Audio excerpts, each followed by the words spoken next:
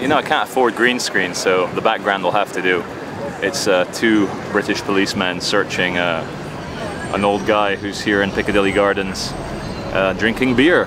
And he looks very vulnerable, he looks alone, he looks quite depressed. And they're asking him a series of questions. And I'm not going to jump to conclusions. Maybe they're genuinely nice people in uniform who want to ensure he has a place to stay tonight and ensure that he's not left alone to be beaten up anymore, because his face is a bit cut, a bit stitched up, a bit bruised.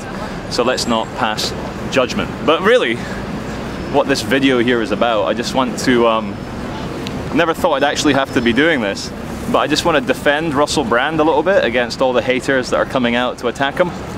Look, he's a comedian, his tour is called Messiah Complex, he does everything very tongue-in-cheek, and yeah, personally, it's maybe a bit distasteful the way he comes on stage topless and starts ranting about peace and love and so forth.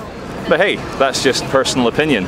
Everything Russell Brand says when it's to do with revolution and loving one another and being kind to one another is very true. And I got sent something, or I saw it on my Facebook news feed. David Icke, of all people, the reptile lord himself, is attacking Russell Brand's ego. As if David Icke doesn't have an ego, you know, doesn't fall victim to that. And, you know, everyone has an ego. It's impossible to get a message out publicly without you becoming public.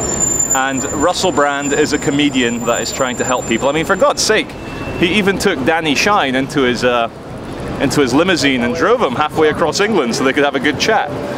And I've never seen David Icke give Danny Shine a lift to go talk about reptiles. Oh, it's a funny old world, it's a funny old world. But look, so many people are waking up and starting to see things aren't right.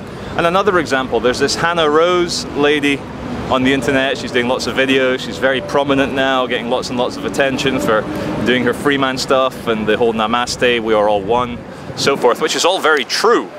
But just like the tabloids, just like the kind of red top tabloids in the UK, the truth movement, and we don't need to talk about the word truth, but the truth movement brings people up just to knock them down. And David Icke seems to be very angry, very upset that Russell Brand is getting a lot of attention right now.